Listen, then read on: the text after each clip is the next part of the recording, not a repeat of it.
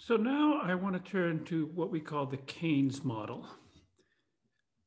This is, of course, just one version of the sort of macroeconomic stories you can find in Keynes, one version of what Keynes is saying about how the economy works. There are many, many different interpretations of what Keynes was saying, and I don't think there is any correct interpretation because Keynes, perhaps even more than most thinkers, was someone who was very attuned to the political situation that he was writing in and to the audience he was speaking to, and therefore adjusted what he was saying frequently in response to the context and the audience. And even within the general theory, I think you can find a number of different strands of argument directed at different targets and directed at different sets of questions. And of course, the general theory was only one of many things that Keynes wrote, although it was obviously his most influential book, but he was a very prolific writer who took many different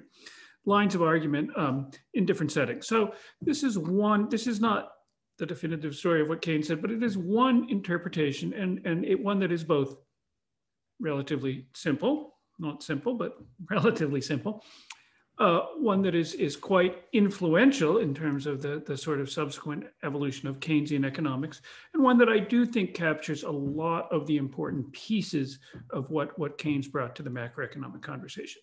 But as I say, there are many different interpretations out there. There are many different Keynesians. So just a very quick sort of survey of different things that people have taken out of Keynes. Some people have emphasized the principle of effective demand, that the quantity of spending in the economy determines the quantity of production. And this includes, among other things, sort of an emphasis of direct links between quantities, income, consumption, investment being directly linked to each other as opposed to their relationships being mediated by price changes.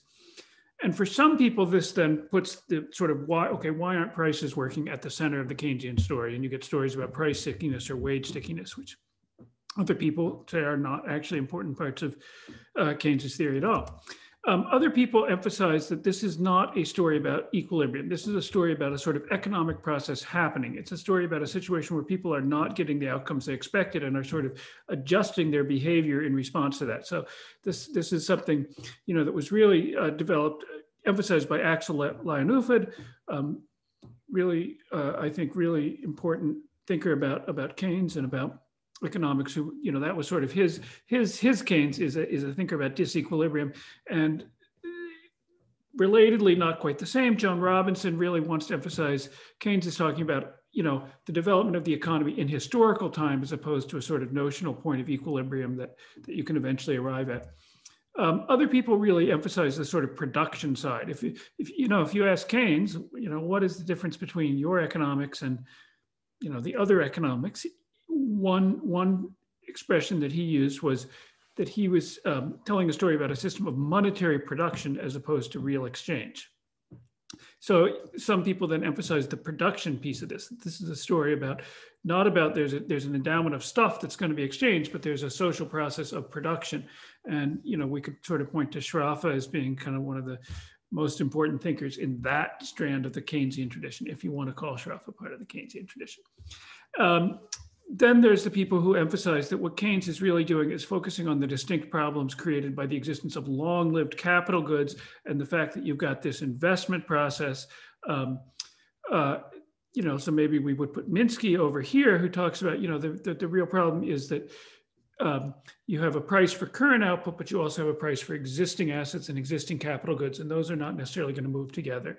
And then the other problem with investment also is, in general, it has to be financed. You make some sort of monetary commitment when you undertake an investment decision that you hope will be justified by the returns that investment will generate, but you don't know when you make it. So other people, related to that, emphasize the uncertainty of the future as being the real distinctive contribution of Keynes. Paul Davidson, the founder and longtime editor of the Journal of Post-Keynesian Economics, really always, his Keynes really starts with uncertainty. And you can find that in a lot of, especially the sort of American branch of post-Keynesian economics. And of course, then related to that is seeing liquidity preferences, a really central part of the Keynesian story, in the sense that liquidity, the search for liquidity, is motivated by uncertainty about the future. Other people, Jim Crotty particularly, but not only him, take that line, that's sort of a throwaway line in the general theory about support for the need for a more or less comprehensive socialization of investment, and say this is not just a casual line. This is actually a central theme of Keynes's writing, and so that's where you get Crotty's account in Keynes Against Capitalism, is that actually this whole argument is really building up to an argument for why we have to socialize investment. For other people, the really critical piece is the money. If we say it's a system of monetary production, not real exchange, then you put the emphasis on the monetary piece of that. And just as one example of many people you could put in that box would be Perry Mehrling, where the sort of the key Keynesian insights come from taking a balance sheet view of the economy. This also raises sort of profound issues of measurement. If what we really see as money, what are these real objects like the capital stock or output that we think it's describing if money is more fundamental? And, of course, you can find support for this in Keynes as well. Keynes did not in general have much time for Marx or much interest in Marx, but there's one point where he says, there's one very important thing that Marx was right about, which is that the ultimate goal of the entrepreneur, which is what Keynes always called the capitalist, is not commodities, goods for their own use, but simply more money. So what Marx understood that many other economists have not, is that we don't live in a world where people use money incidentally to exchange goods for other goods, but rather a world where the dominant economic actors are using the production of goods as a way to acquire money. So that's also a valid reading of Keynes. Many readings of Keynes. In this rest of this lecture, I'm going to focus on one particular model, again, the one that is discussed in chapter 2 of Snowden and Vane's Modern Macroeconomics, although you can find versions of this model many other places. So the characteristics of this model, first, we do have direct causal links between quantities. We don't have balancing supply and demand being balanced by a price adjustment. Here we have an economic quantity, a change in one economic quantity leading directly to a change in another economic quantity in a sort of one-way causal story. Output is determined by spending. This is the sort of principle of effective demand. It means that the supply side of the economy, while it exists somewhere in the background, is not playing an important role in the story. The amount that can be produced is not really relevant because we assume, at least in the conditions to which the model applies, that businesses have excess capacity, there's unemployed labor. So the amount that can in principle be produced is not really important, because what matters is how much will be produced, and that depends on how much is being spent in the economy. That's the principle of effective demand. Third, consumption and savings are not the drivers. They're not in the driver's seat anymore. They are residuals. They are passive results of changes in the level of income. And that's sort of the core of the Keynesian consumption function. That means, given again that we're imagining an economy that basically consists of households that save and consume and businesses that invest, if households' decisions are basically passive, it means investment is in the driving seat. Variation in output is driven by investment. The future is uncertain. This is not an explicit assumption in the model. It's not really something you can explicitly put into a formal model, but it is implicit in that it underlies the behavior of both investment and the interest rate within the model. The interest rate has a strong effect on investment. This is shared with the classical model, the notion that high interest rates discourage investment, low interest rates encourage investment. The specific mechanism, as I'll discuss a bit later, that Keynes imagines for this is different from the classical model, but the sort of formal logic of it is the same. And finally, and this is another key departure from the classical model, the interest rate in Keynes is determined not in the current model, in the market, but balancing current consumption and current investment, the flow of those, but the asset market, the market of assets, financial assets versus money. And it reflects not the supply of savings, but the supply of liquidity. The key variable for the interest rate is how much do people want to hold money as a source of safety, flexibility, versus how much are they willing to hold a higher yielding but less liquid asset like a bond. So this is what drives the interest rate. It's also where one of the ways that uncertainty really comes in at the heart of the story, because the reason you want to hold money is because you don't know what the future is going to hold, so you want to keep your options open. And this is a key departure. There's a good reason that the full title of the book is The General Theory of Money, Interest, and Employment. Keynes's account of money and interest is absolutely central to the story he's telling. That said, in the general theory, the actual picture of financial markets you get is pretty minimal. You have basically a market where bonds, it's not even clear who's issuing these bonds, but we have bonds that are trading for money where the interest rate is set. And then we have a stock market over to one side that's influencing the investment decision. In other works like the Treatise on Money, he had a much richer picture of the financial system. So we can summarize this. I'll come back to this, but let's just quickly summarize this sort of one-way causal story. Liquidity preference in combination with this fixed stock of money determine an interest rate. That interest rate in combination with business owners, entrepreneurs' beliefs or expectations of the future determine the level of investment. The level of investment determines the level of output via the multiplier. And then the level of output determines the level of employment, the level of consumption, and the level of savings. So consumption and savings are the tail here that are being wagged. They're determined by income. They're not playing any independent role. And employment is also being determined just by the level of output. Nothing that happens over in the labor market is going to influence the level of employment. That side of the story, Keynes wavered a bit on, but basically we can say the level of employment, particularly the wage question was one that he kind of shifted his view on, but the level of employment is determined by the level of output. The reason unemployment is high at a given moment is because not much stuff is being produced. It has nothing to do with anything specifically going on in the labor market. And how much stuff is produced depends on business investment decisions, which depend on, the interest rate is determined in asset markets and these subjective expectations. So it's this one-way story that runs this way. So now let's go through the separate pieces of this. The principle of effective demand, as I said, says that the level of output, the level of production in the economy is determined by the amount of spending, which assumes that we normally have more capacity. And clearly, as a sort of description of the normal situation in a capitalist economy, this is correct. There's a reason businesses advertise. There's a reason if you look on, you open your browser, the ads you see are for businesses that want you to buy their product. You don't see ads from people who have money looking for something to buy. Most businesses, most of the time, would like to be selling more than they are. Most businesses, most of the time, their level of output is constrained by their ability to find buyers. There's normally a degree of excess capacity in the economy. Again, we can debate the scope over which this generalization applies, but certainly it is a reasonable, if we're talking about the short run, the normal short run situation in the kind of economy we live in, it's a reasonable one. Okay, so now income and spending are definitionally equal because everything that we count as spending has to show up as income for somebody. That's just a basic feature of the way we do our national accounts. So the actual level of production in the economy will be the one where the people choose that level of spending given that level of income. You might have a situation where people find that their income is different from what they expected it to be, or perhaps their spending is different from what they expected it to be, and they're trying to change their behavior. And again, in some versions of Keynes, that kind of disequilibrium process is very important.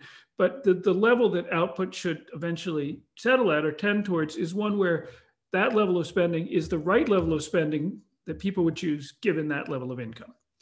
And another way, more or less equivalent way of saying that is where people have the income that they expected to have when they made their spending decisions. Now, definitionally, at that point, investment will always equal savings. Again, we only have two kinds of output in this economy, investment and consumption. So say consumption is at level C1, investment is at level I1. Well, then output will be at level Y1, which is equal to C1 plus I1. And since we've defined savings as output minus consumption, savings will be equal to I1. That might seem like the most trivial piece of algebra that you've seen, but it actually is expressing something quite important. And that is that if Y is endogenous, if Y is adjusting, if Y is determined by C and I, then there's no need for anything else to happen to keep savings equal to investment. In particular, there's no need for the interest rate to change. If Y is being determined by C and I, then automatically S will always be equal to I. So once we've allowed Y to be, once we've introduced the principle of effective demand, we've guaranteed that savings will always be equal to investment without any need for anything else to happen. For instance, the interest rate to change to bring that about. So, okay, moving on to the next piece of the structure, the consumption function. what we say, the idea here, and this is another sort of positive claim about how the economy operates, is that household consumption choices, current consumption, is strongly dependent on current income. Now, this is a surprise. This might seem sort of obvious, but it's actually a surprisingly radical view, both when Keynes, expressed it and in the context of today's economics. There's a strong view that people's consumption choices should be made independently of their current income. So we've got, the conventional view today is some version of the lifetime income or permanent income hypothesis, which essentially says people have some knowledge of their income over the entire future lifetime, or in this even stronger versions, their and their children's and descendants down, to the end of time. And on the basis of knowing all of those future incomes, they are going to make their consumption choices today. That essentially people can move their income around over their lifetimes in order to get a smooth path of consumption that is the highest, that they can get over their entire income. So that's the view that Keynes is pushing against. So if we start from the assumption, well, and obviously the permanent income hypothesis does describe certain situations. There are plenty of cases where somebody loses their job, their income may be transitorily dropped to zero. They don't cut their consumption spending to zero, obviously. They don't even if your income drops a lot, you may assume some of that is temporary and you'll keep your higher level of spending on the assumption that your income is going to come back. Or conversely, the classic example, people early in their lives may borrow money, let's say for college education, on the assumption that later their income will be higher. And then the notion is that, in the middle of your lifetime, you're spending less than your income because you want to be able to finance consumption spending at the end of your life when you retire. So the permanent income hypothesis is not completely without support. But then we might ask the question coming the other way. So why is that not a complete description? Why should there be a link between current income and current consumption? And the two most commonly given reasons are, first, many households are liquidity constrained. You do not have available to you to spend today the income you are going to earn next year, or 10 years from now, or even next month. People live paycheck to paycheck. This is a reality for many people. You don't have a lot of liquid savings that you can spend down, and you don't have any easy access to credit that would allow you to move your future income into the present. Now, we can debate exactly how many households are liquidity constrained to what degree, but certainly some degree of liquidity constraints are real. Secondly, people actually don't know what their income is going to be in the future. And so when you are trying to make, even to the extent that you are in a position to try to spend your future income today, you have to make some guess about what your future income is actually going to look like. And that is going to depend to some significant extent on what your actual income is. The question, how much can you earn from the kind of work you do? Well, the only real basis you have for assessing that is how much do you earn from the kind of work you do. So if people have some sustained shift in their income in the present, that's going to change their beliefs about what their income is likely to be in the future.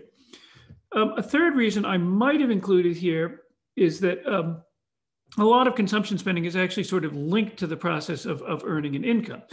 Things that you do, like pay for childcare, pay for your commute, are things that you pay for because you're working at a job. And there's a certain amount of third-party consumption that happens through healthcare spending, through other employer-provided benefits, nonprofit, which is just totally linked to people's current income. So we could add that as well.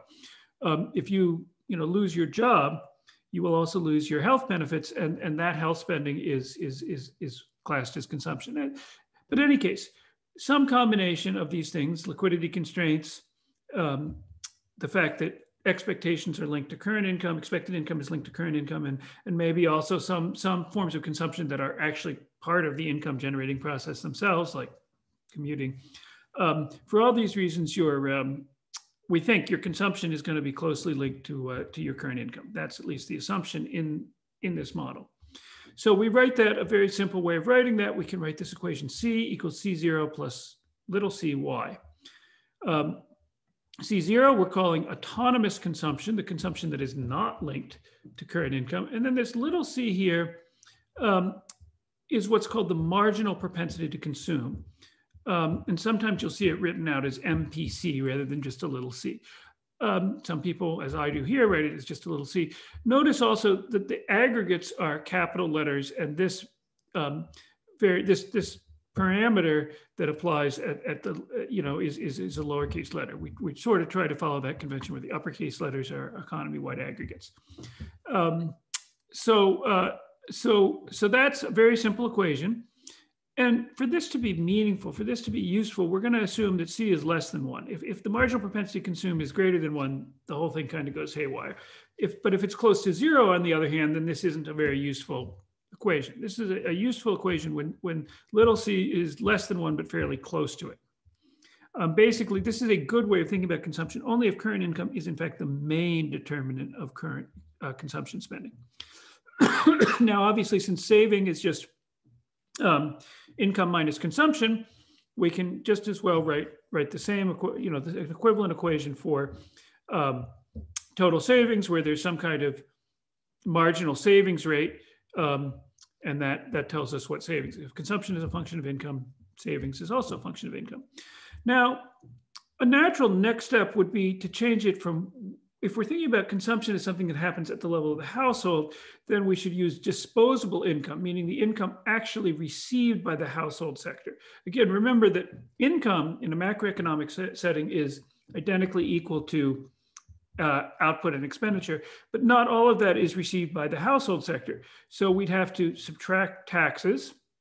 We'd also have to subtract retained earnings, the profits that stay within the corporate sector rather than being paid. Profits that are paid out are, of course, received as income in the form of dividends by the household sector, but profits that are retained are not. And then we would add transfers, unemployment insurance payments, Social Security payments. But for now, we'll stick with just Y. We'll ignore that next wrinkle. All right, so that's the consumption side of the story. Now we move back, the next step, to the investment side. Now, the fundamental story that Keynes is telling about investment is that although entrepreneurs, capitalists, are seeking profit, they are doing so under conditions of fundamental uncertainty. They are not able to calculate exactly what the return will be on a project that they might wish to undertake. And this really matters because investment decisions are long-lasting and irreversible. If you didn't know the exact return, but you could constantly adjust your choices, it wouldn't really matter because you'd kind of feel your way towards the right choice by trial and error. And your uncertainty about the distant future wouldn't have to be a factor because you're not making, your decisions don't lock you into anything in the distant future. But a lot of investment goods are very long-lived. This is a true fact about the world. A lot of investment is in structures which last for decades. Even industrial machines typically have a life, measured in on the order of 10 years.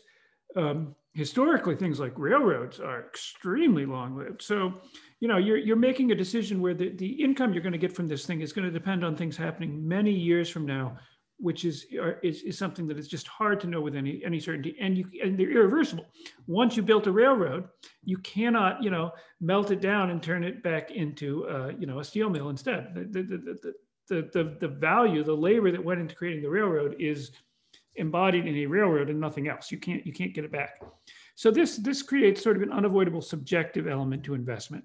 One of Keynes's nice expressions of this, he says, enterprise only pretends to itself to be mainly actuated by the statements in its own prospectus, however candid and sincere. Only a little more than an expedition to the South Pole is it based on an exact calculation of benefits to come. If the animal spirits are dimmed and the spontaneous optimism falters, leaving us to depend on nothing but a mathematical expectation, enterprise will fade and die, though fears of loss may have a basis no more reasonable than hopes of profit had before. And incidentally, that phrase animal spirits you often hear used in the context of discussions of stock prices, but Keynes actually uses it here to talk about the motivation of people carrying out real business investment. On the other hand, although there's a subjective element, interest rates do matter. One reason they matter, of course, is because a lot of investment is externally financed. Businesses borrow money to invest. In fact, it's the main reason they do borrow money.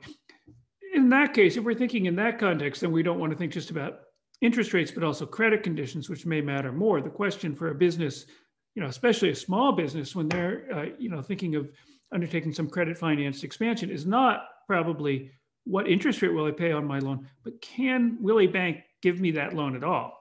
So we have to think about, the terms that lending is done as well as the interest rate. But Keynes' story is actually a little bit different, at least in the general theory. He does not emphasize the external financing side. He emphasizes the effect of interest rates on asset prices. And this is not, again, a financing thing. It's not because he thinks that businesses finance investment by selling stock, which incidentally, they do not. There was a brief period in the 1920s, actually, when in the US, there was a fair amount of new stock offerings used to finance new investment. And certainly during the late 90s, there was a fair amount of that. But historically, businesses do not finance investment by issuing stock. The story, rather, is that high stock prices make investment attractive because they create an easy exit option for the business owner, for the founder. So, oops, formatting's a little messed up here, but you can see the quote. There is an inducement to spend on a new project what may seem an extravagant sum if it can be floated off on the stock exchange at an immediate profit. So this is he says, the certain classes of investment are governed by the average expectation of those who deal on the stock exchange rather than by the genuine expectations of the professional entrepreneur. In other words, you may have doubts that your business is actually going to be successful, but if you can make your investment and then liquidate it, become liquid by selling stock to somebody else who will reliably buy it at a high price, you don't care. So this makes investment very attractive. And again, if we think about the internet bubble, the late 1990s tech boom, this is a very prescient quote. So this is sort of the story. And conversely, when he says, I don't know if I believe this one as much. When stock prices are low, businesses don't invest because it's easier to just acquire their competitors. Anyway. The key takeaway from this is, it was formalized by post-war Keynesians, the Society of Tobin's Q, which basically says, if you look at the value of a firm's real assets less its debt, and then compare that to the market capitalization in the stock market, that tells you, should this firm be investing more or should it be investing less? And the notion is the firms that are highly valued in the stock market should and will invest more, and the firms that are where the stock market sees them as being less valuable than their existing assets should not be investing, and that this will kind of steer investment. Not a very good description of investment in much of the 20th century, which actually where the stock market probably did not play a central role. But arguably, the stock market in the last, let's say 30 or 40 years has played a larger role as opposed to, during the period through much of the 20th century. And so maybe something like this story is more applicable.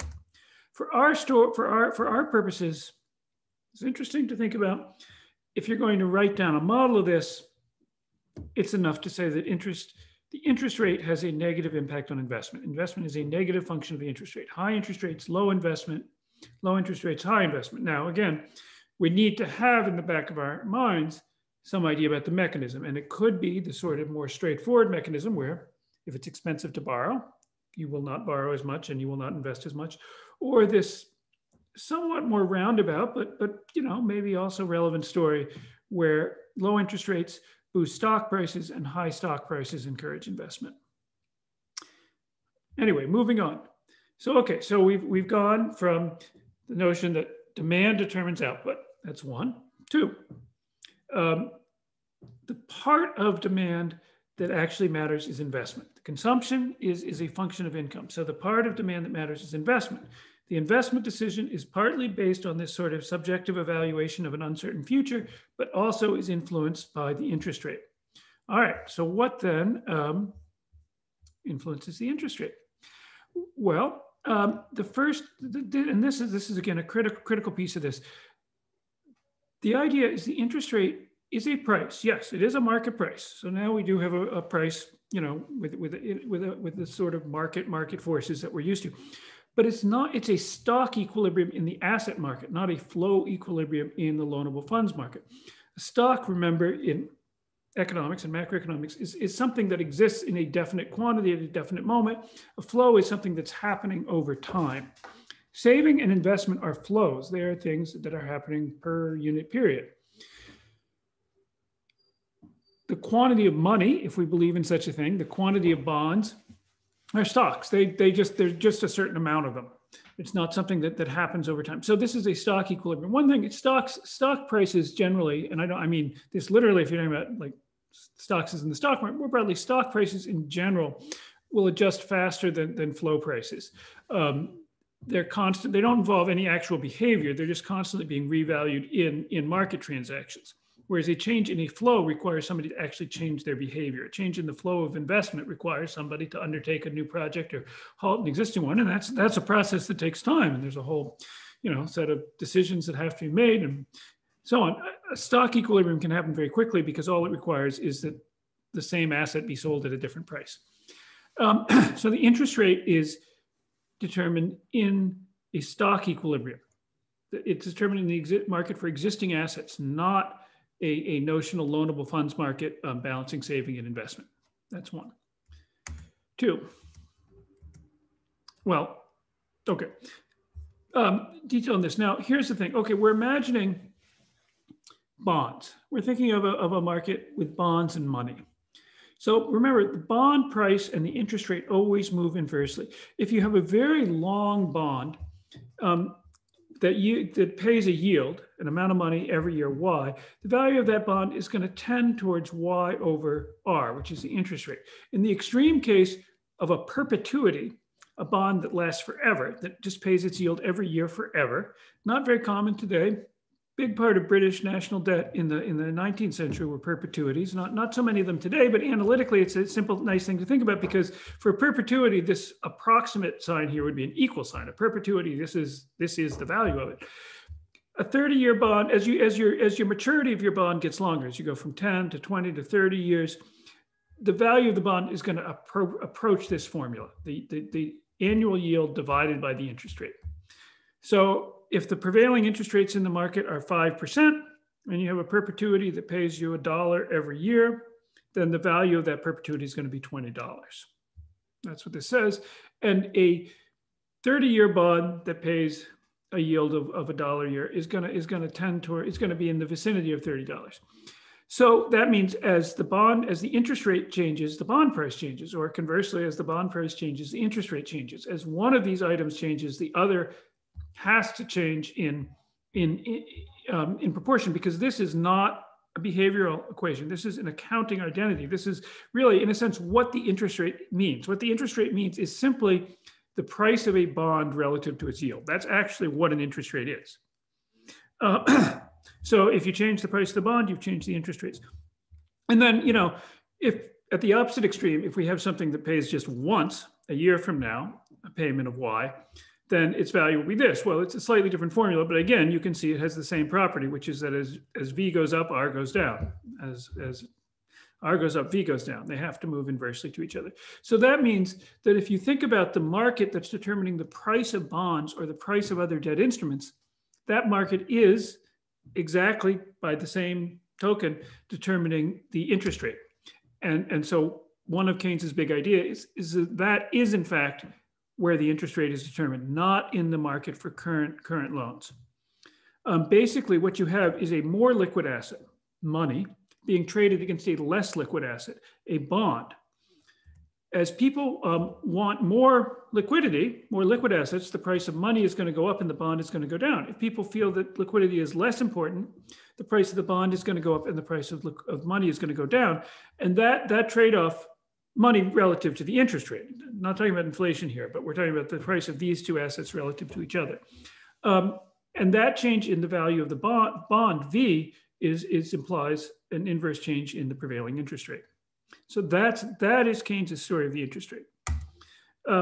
So liquidity, though, this is such a tricky concept and one that people really struggle with. But in a general way, we mean flexibility. Sometimes people say shiftability. That's an older term. The ability to do many different things with it, to use it for one purpose or a different purpose.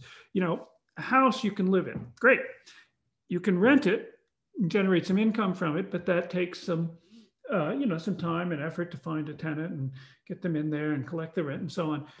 If you want to do anything else, possession of the house is not super helpful. I mean, yeah, you can host parties or fundraisers, or I have my kids' pod meeting some days in the house, so now it's functioning as a schoolroom. It has a little bit of flexibility, but not Not very much. Money you can do anything with. I mean, not literally anything, but our society is organized to kind of maximize the number of things that you can do with money. You can buy a place to live, but you could also buy food. You could buy some kind of services from somebody. You could, of course, buy something that will give you an income in the future. You can buy something that will give you political power if you want to, buy a newspaper or make a donation to a candidate. You can buy anything with money. It's flexible.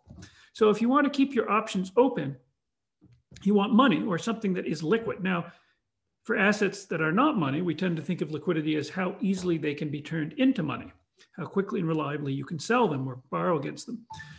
We can also think in a somewhat different way. Liquidity is the ability to make payments, expenditures that you didn't plan on making. Being liquid means keeping your options open. And that's a little in a slightly different sense, because that could also mean, for instance, the ability to borrow money on short notice gives you liquidity in that sense. And again, somewhat, but not quite the same, is the ability to make the confidence that you will be able to pay the stuff you need to pay when you need to pay it.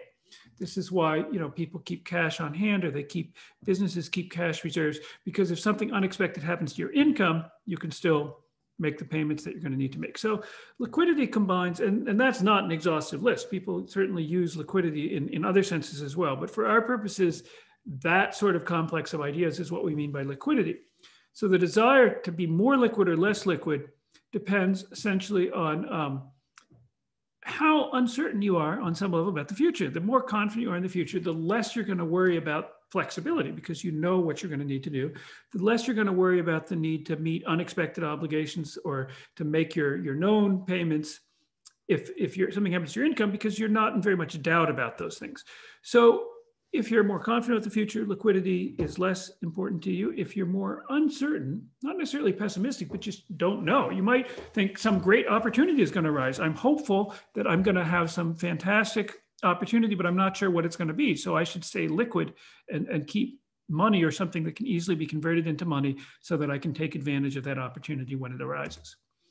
So the story here is this. If liquidity preference increases for whatever reason, if people want more flexibility, if people's desire to keep their options open increases, then they're going to want to hold relatively more of the liquid asset available to them, which in this simple story, two assets, money and bonds. Money is the more liquid one. So the demand shifts towards money and away from bonds. The stock of money, again, in this story, is fixed. The stock of bonds in the short run is also fixed. So the way this high demand for money relative to bonds gets expressed is a fall in the price of bonds relative to money. Since we normally measure prices in money, we can just say a fall in the price of bonds. And a fall in the price of bonds, as I just talked about a couple of minutes ago, is exactly equivalent to a rise in the interest rate. So this is the story of how the interest rate is determined in Keynes. People's shifting liquidity preference leads to shifts in the demand for money versus bonds. That then is expressed in the price of bonds, and the price of bonds, flipped over, is the interest rate. Now, in the general theory, Keynes assumes that we have a exogenously fixed stock of money. So people can't actually increase their holdings of money in the aggregate. So everything that happens in response to changes in liquidity preference takes the form of a change in the price of bonds. We can extend the basic logic of this story to a world without a fixed stock of money, where there's many different assets that are money-like to different degrees, that are liquid to different degrees. The basic story still works. Obviously, the details get more complicated. But Keynes's version of it, and the version, for instance, in Snowden and Vane, assumes a fixed stock of money. So we can go back here now to this story. We've got this liquidity preference plus fixed stock of money determining an interest rate. That interest rate then influences investment, along with the subjective expectations of entrepreneurs. That level of investment determines output via the multiplier. Multiplier is something we're going to come back to. And then, as a result of a change in output, we get a change in employment. That's sort of the outcome in the general theory. If it's the general theory of money, interest, and employment, money and interest are sort of what's driving the story, and employment is the outcome that we care about the most. So the general theory of money, interest, and employment is a story about how this stuff is driving this stuff. consumption and savings are just residuals here, and this is an important piece of the story. Savings doesn't play any independent role at all. It's just something that happens as income goes up and down. Savings also goes up and down, but it's not. There's no arrows coming out of S here. It's not doing anything else. So this again is, now we could complicate that story a little bit again if we're going to follow Keynes. The effect of the interest rate on investment is not direct, but is mostly or entirely mediated by changes in asset prices. High interest rate doesn't directly discourage investment so much as it leads to a lower value of let's say, stocks. And then the stock market crash is what discourages investment. And this complicates things a little bit. First of all, it gives another important channel for expectations to operate through, because for reasons that Keynes talks about, and we'll come back to later on when we talk about asset bubbles, there's reasons to think that asset prices themselves, the expectations in the asset market, in the stock market, are going to be much more unstable, much more subject to wild swings than the expectations of the entrepreneurs, the business owners who are carrying out investment. Among other things, the business owners carrying out investment are presumably specialists or managers, professional managers. They are specialists in whatever their line of business is. They have some particular knowledge of their field that gives them some ability to assess the future. The participants in the asset market, by and large, are investors who don't have any particular expertise and are just basing their beliefs about the world on either just sort of random guesses or what everybody else thinks. So, and then of course, the possibility of capital gains here also makes people much more sensitive to, everybody else's opinion. So the fact that the interest rate effect on investment is mediated through asset prices makes for a lot more instability, and it makes monetary policy a less reliable tool for controlling investment. So if you have this story of Keynes, and this was, in a way, the one that was adopted post-war, it seems quite natural. Okay, we fix the problem by just adjusting M so that employment stays where we want it to go. With this story, that's less reliable because this thing is just throwing all sorts of noise into the process. All right, so that's the basic Keynes story. Now, let me just bring out a couple of pieces of that I think need a little extra emphasis or a little extra explanation or development. One is the role of savings in the Keynes model, because this, I think, today is an area where you really still do see a sharp conflict between people who really have kind of imbibed the Keynesian vision versus people who may, in many ways, have a kind of Keynesian view of policy, but are still kind of mentally living in a classical world. And the key thing from the Keynes story here is that savings is residual. Savings is an after the fact number that we write down. Savings is never an independent factor in anything that happens in the world. Savings is not something that people choose. It's not something that people do.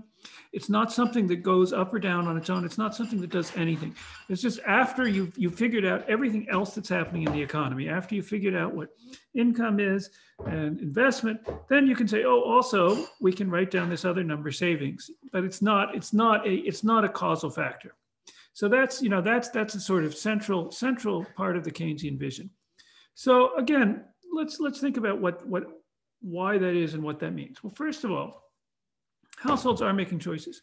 The choice a household makes is to consume more or to consume less. The decision they make is to buy things or not to buy things. Now, you might say, well, savings is the difference between income and consumption. So if you choose your level of consumption, then you've also chosen your level of savings. So at the level of the individual household, it might seem silly to say households are choosing consumption, but they're not choosing savings. But the thing is, savings also depends on income. Households do not choose income. Now, again, at the level of the individual household, that doesn't matter because you can treat your income as given. But in the aggregate, income is being determined by the same process within which households are choosing their consumption. So you don't have a choice between consumption and savings because your consumption choice is going to determine, the aggregate consumption choice determines what income is. So there's not a choice between consumption and savings. In this case, there's a choice between consumption, which then also influences income at the aggregate level. In other words, you could say at the individual level, income is given, and then you're jointly choosing consumption and savings. But at the aggregate level, it's savings that's given, and households' choices jointly determine consumption and income.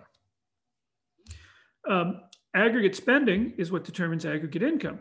In a closed economy, when people reduce their consumption, that just leads to a fall in total income, and there is no effect on savings. And therefore, there's no link from savings to investment. Savings does not in any way cause investment. People make choices about consumption. Those choices in consumption then are going to affect aggregate income. Savings just is what it is. Now, it's possible that indirectly, a choice of lower consumption might in the end lead to higher investment, but you need something else in the story.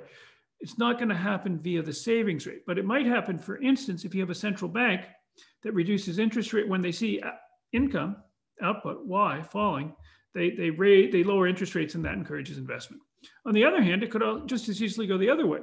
If businesses are making choices about their investment level based on what their current sales are, households consuming less could reduce investment. The key point here is that there's no need for any prior change in savings before investment changes, because any change in investment is automatically going to generate the required savings. Any change in investment automatically generates a change in savings. Savings just is whatever investment is. That's, again, a central feature of this model.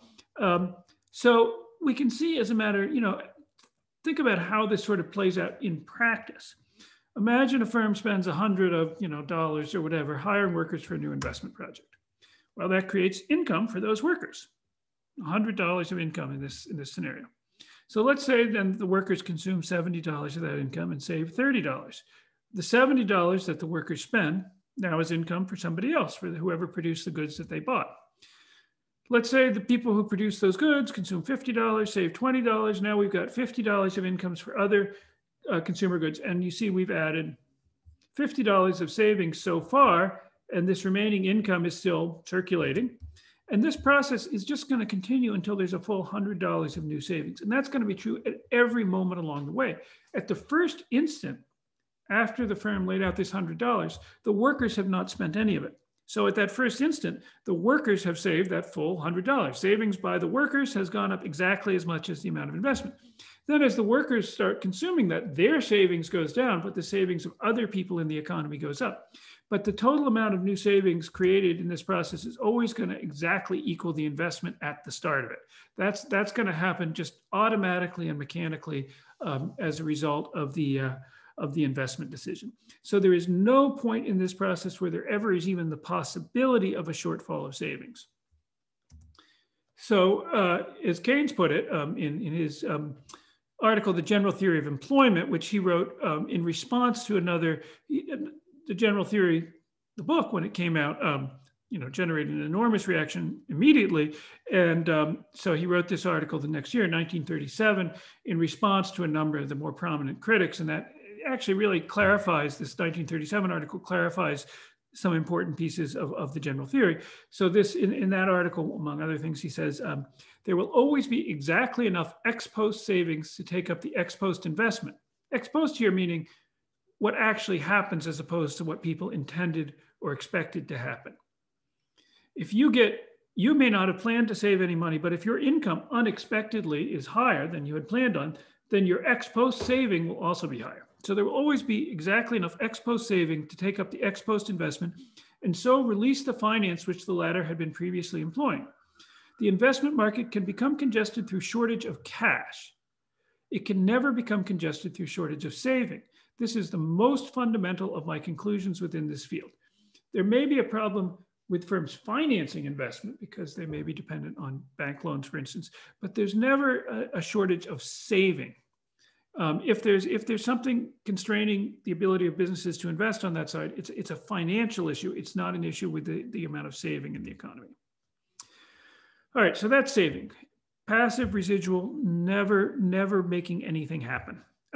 Wages in the Keynes model, this is the issue where Keynes actually, the one thing that he really, after he published the general theory and various reactions to it, this is the one piece he said I got wrong, which is a little unfortunate because it's literally the first substantive claim in the book, is the one he says is the one major error in the book. But anyway, he says in the general theory, he says that he is maintaining the first classical postulate that the wage equals the marginal product while rejecting the second classical postulate that wage equals marginal disutility of labor.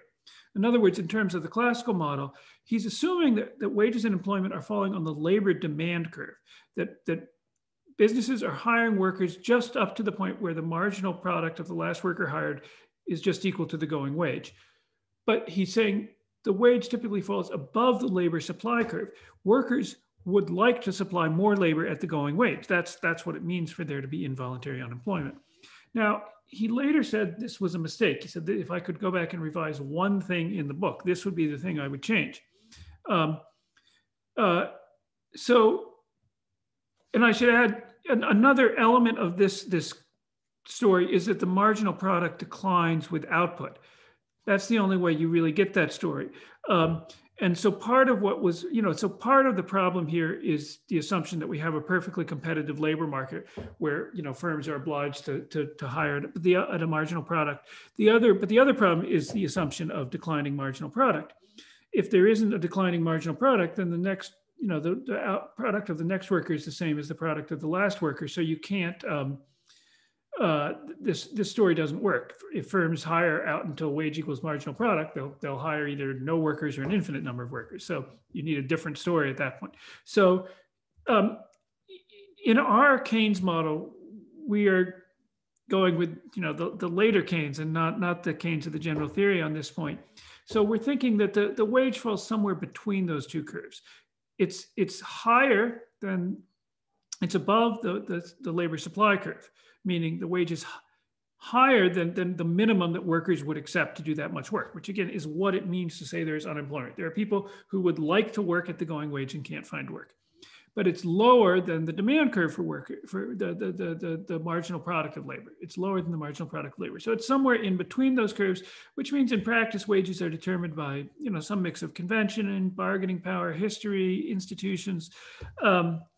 Basically, in a lot of cases, realistically, wages are set with reference to how wages for that sort of job have been set in the past. I think a broader point is that our sort of classical, neoclassical vision assumes that everything is constantly being renegotiated based on fundamentals. Real economies are really difficult and complex coordination problems where you'd never be able to get anywhere if you had to start fresh every day. And so you do things on the basis of how they've been done in the past. And that certainly applies to wage setting. Which means, in a sense, that our supply and demand, labor supply and demand curves don't matter since the actual outcome is not on either one of those curves. At most, we could imagine them as setting some sort of boundaries beyond which our conventional wage setting process is not going to be able to go. But even those boundaries, we don't know how close they are or how fixed they are. Now, Keynes does believe that wages are sticky, that they don't change very easily. And a lot of the sort of post-war idea of Keynesianism, like you may have seen that silly video where Hayek and Keynes are rapping at each other and Keynes is, making the case for sticky wages. That is not part of the Keynes model at all. Keynes does believe that wages are sticky, but that is not the source of the problems that he's describing. It's not the reason that we have the possibility of unemployment. In fact, he's very clear that a world with flexible wages, unemployment would be much worse. First of all, prices are set relative to wages. Prices are set as a markup over marginal cost. That's a pretty standard theory. And marginal costs are mostly labor. So if you cut wages, you just cut costs, you get deflation, but you don't do anything to encourage more hiring.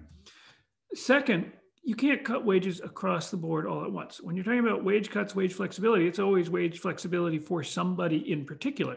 And when your wages get cut in particular, it's not just a question of reducing wages across the board, it's reducing wages for the kind of work you do versus the kind of work somebody else does.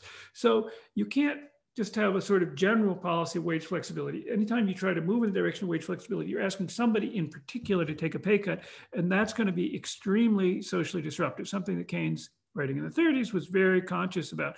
That the attack on miners in particular, the idea, the problem with the coal mining industry is just wages are too high, and if wages can come back down, employment can go back up in the mines.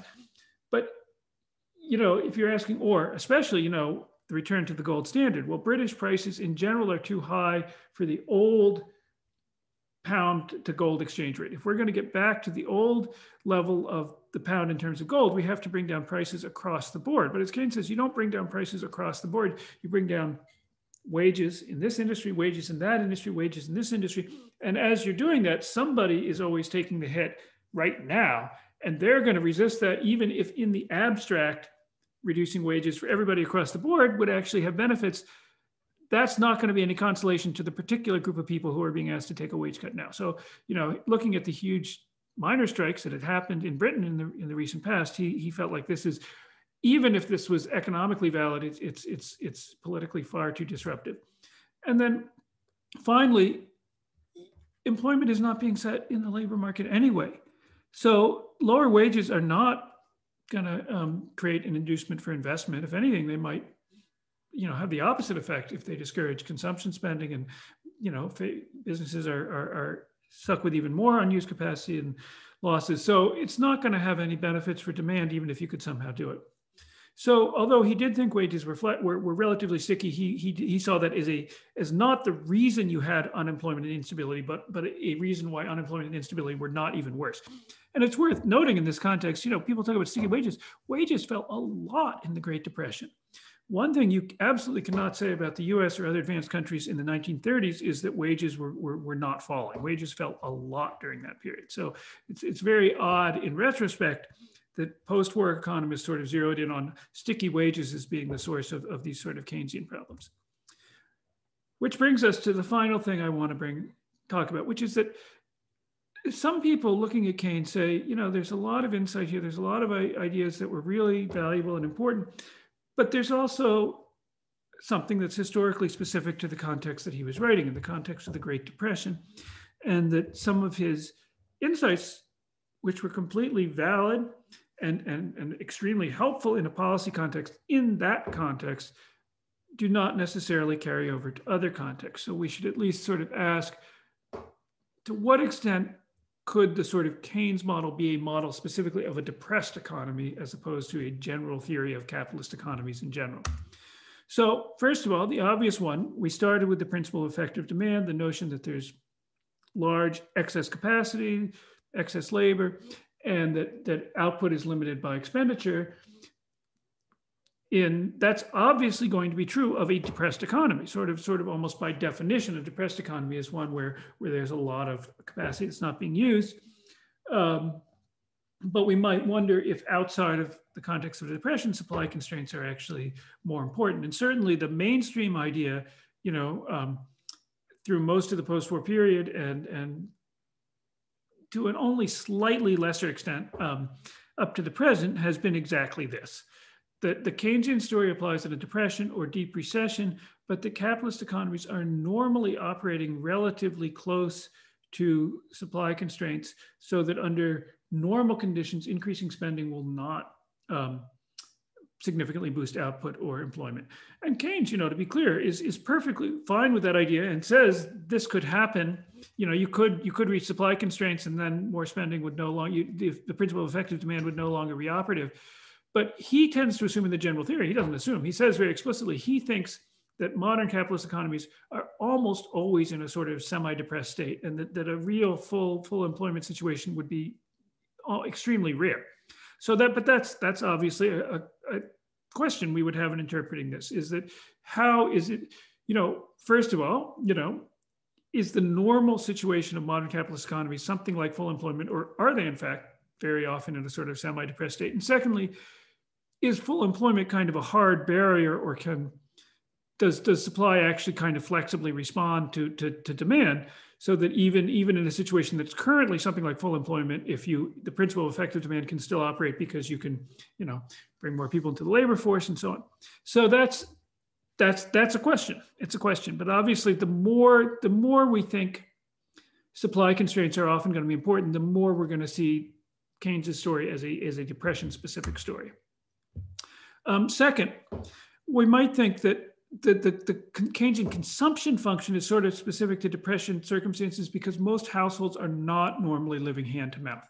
Most households, this would be the argument, normally have significant financial reserves and have significant ability to borrow, so that there's no particular reason under normal circumstances that your consumption decision should be particularly linked to your current income. And I could add to this, similarly, in a situation of the Depression where demand had fallen so far short for so long, people might really become more pessimistic about their future prospects. You might argue that in a normal recession, the fall in income is not deep enough or lasting enough for people to really change their views about what their income is going to be in 10 or 20 years. People assume recessions are transitory. That's our understanding of a business cycle. So your expectation of your long-term income should not be affected by the fact that you lost your job today. Now, again, I'm not saying this is correct. I'm saying it is a view that people hold, and a sort of superficially plausible view. So if we think that households have significant financial reserves, significant ability to borrow, and I should add here, lots of households obviously have no financial reserves and no ability to borrow. But if we're talking about macroeconomics and we're talking about the household sector in the aggregate, we're looking at we're interested in household consumption in the aggregate, which is mostly at the upper end of the income distribution. So even if most households have limited financial reserves, it could still be true that household consumption in the aggregate is not particularly linked to income, because the households that do most of the consuming do have financial reserves. So if you believe something like this, then you think the marginal propensity to consume is going to be small, maybe close to zero. The multiplier is going to be small. The consumption function is not a very useful tool. And at this point, you have less of a reaction of output to current expenditure. And then we might also think that normally monetary policy can fully offset changes to liquidity preference, or MEC, marginal efficiency of capital. I should have introduced this term earlier. That's Keynes's term for the beliefs of investors about the return on their investment. The marginal efficiency of capital is the entrepreneur's belief about what the return on that investment is going to be. He's very clear about this. It's not an actual fact about the world. The fact about the world doesn't exist. But investors have some idea when they lay out $100 in investment goods, is that going to generate a 5% return, a 10% return, a 20% return? That belief is the marginal efficiency of capital. So, okay, so we might believe that normally monetary policy changes in M or equivalent can offset whatever's going on with liquidity preference or the marginal efficiency of capital, so that we don't need to worry about all that, we don't need to worry about all that stuff going on, with liquidity preference, expectations, even asset prices. If we can move M enough, we can just offset all this other stuff by just stabilizing, using this lever back here. And if the central bank can do that, then once you've got a well-functioning central bank, you can ignore this whole part. In fact, if the central bank has a good enough rule that can keep output near potential, then effectively we'll have output determined on the supply side. This is, again, sort of the dominant post-war Keynesian view. Yes, this story is correct in principle, but because we have a central bank that can effectively offset all of these influences and can keep output near potential almost all of the time, in effect, output is being determined on the supply side. So if you believe that, so then you might say, well, the special thing about the Depression was either, one, central banks didn't know what they were doing and made bad choices, or two, had not yet developed the appropriate tools for monetary control of the economy. And so all the demand side forces were not offset by monetary policy, and therefore you actually did have output determined on the demand side. So, a great example of this kind of thinking is Paul Krugman. He's got a book called Return to Depression Economics. There have been a couple versions of it. And he really explicitly says, Keynes, the general theory, is depression economics. We could safely ignore it for a long time, but now that our economy is back in something that looks more like a depression, now we need to dust Keynes off and take him off the shelf again. That's one view. There's obviously other perspectives that say that no, the application of the general theory really is a general one.